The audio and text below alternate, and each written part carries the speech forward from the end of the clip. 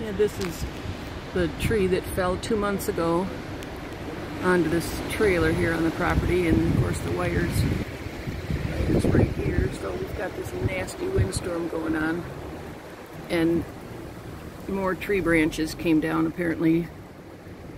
Oh yeah, another one breaking there. So this is how we handle problems. We just leave them hang and wait till they, probably gonna take, well, the power's out now. So, but wait for that to fall and hurt somebody, I guess. Absolute joke this place is.